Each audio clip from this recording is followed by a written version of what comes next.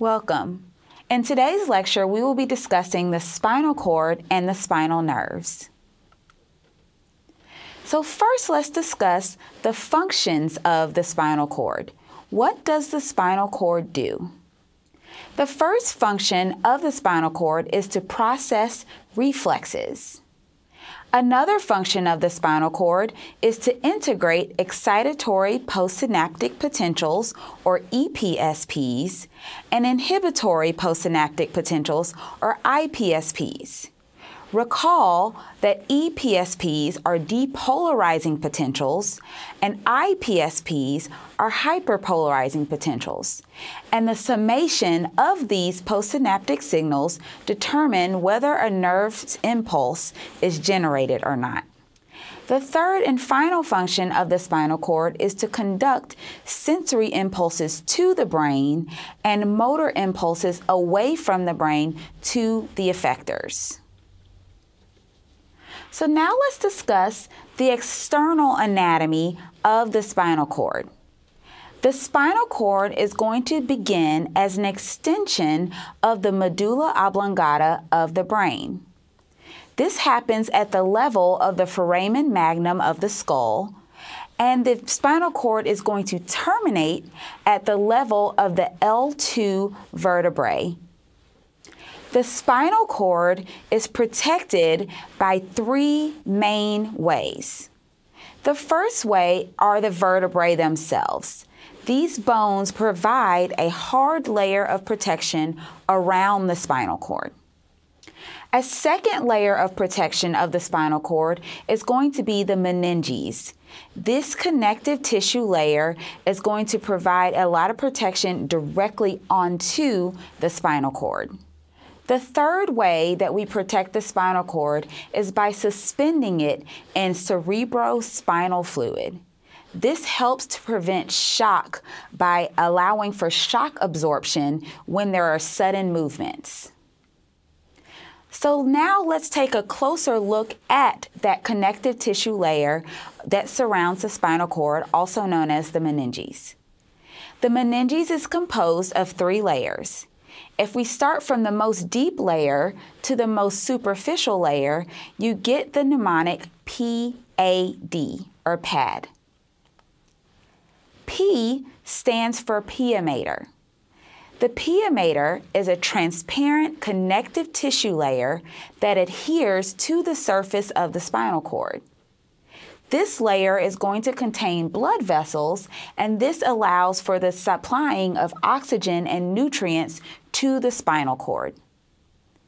There are extensions from the piamater, known as denticulate ligaments, that are going to fuse with the arachnoid mater and the inner layer of the duramater and suspends the spinal cord so that it is protected from displacement and therefore from shock.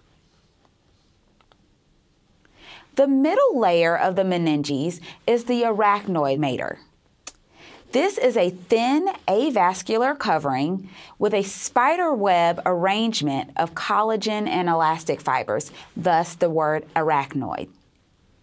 The arachnoid mater is continuous with the arachnoid mater of the brain. And there is a space between this layer and the piamater known as the subarachnoid space. In this space, you will find the cerebrospinal fluid.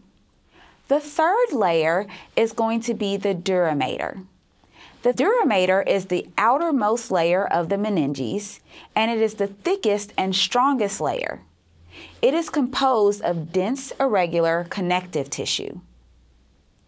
The duramater is continuous with the duramater of the brain and forms a sac that hangs from the foramen magnum of the skull to the second sacral vertebrae. It is also continuous with the outer coverings of the spinal nerves known as the epineurium. Don't worry, we will discuss that later in the lecture. The space between this layer and the arachnoid layer below it is known as the subdural space. And in this space, you have interstitial fluid. So now let's discuss the anatomy of the spinal cord. Let's start with this external anatomy. So extending from the spinal cord, we have two roots and rootlets. These are the posterior roots and the anterior roots. The posterior root also has a swelling called the posterior root ganglion. Now let's move in and look at the internal anatomy of the spinal cord. On the anterior portion of the spinal cord, we have a fissure known as the anterior median fissure. On the posterior end, we have the posterior median sulcus. In the center, we have the central canal. Here is where we will find some of the cerebrospinal fluid. In the white matter of the spinal cord, in the anterior portion, we have the anterior white column. On the lateral portion, we have the lateral white column, and on the posterior portion, we have the posterior white column. In the gray matter, we have on the anterior portion, the anterior gray horn. On the lateral portion, the lateral gray horn. In the center, the crossbar is referred to as the gray commissure, and it gives the gray matter its butterfly or H shape. And then in the posterior portion, we have the posterior gray horn.